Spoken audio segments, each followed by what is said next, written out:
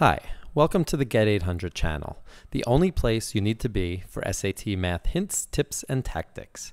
Everything you need is right here so that you won't have to worry about your SAT math score when it comes time to apply to your first choice college. In this video, I'd like to share some important information that can improve your SAT math score without any work at all. Students often ask me if there is any way they will ever be able to get through all of the SAT math questions in the given amount of time. In response, I always explain that they are asking the wrong question. For most students, worrying about getting to the end of the test will not improve your score. The problem for most students is that they are already attempting too many questions. This advice might sound strange at first because students have been conditioned not to leave questions blank on tests. But the fact is, on a standardized test, students will usually increase their score by reducing the number of questions that they attempt.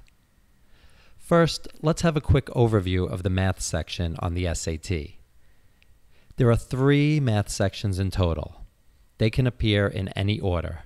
There is a 20-question multiple choice section, a 16-question multiple choice section, and an 18-question section that has 8 multiple choice questions and 10 grid-ins. Let's call these sections A, B, and C respectively. You should first make sure that you know what you got on your last SAT practice test, actual SAT, or actual PSAT, whichever one you took last. Let's look at this table. This table shows the general goal you should go for when taking the exam. In other words, it shows the number of problems that you should be attempting.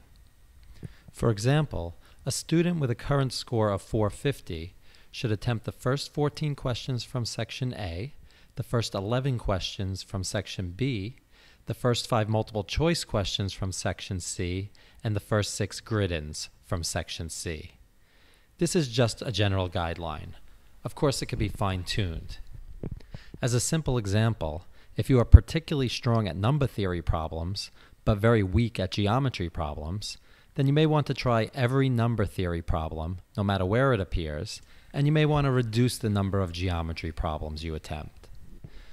Well, that's all for today.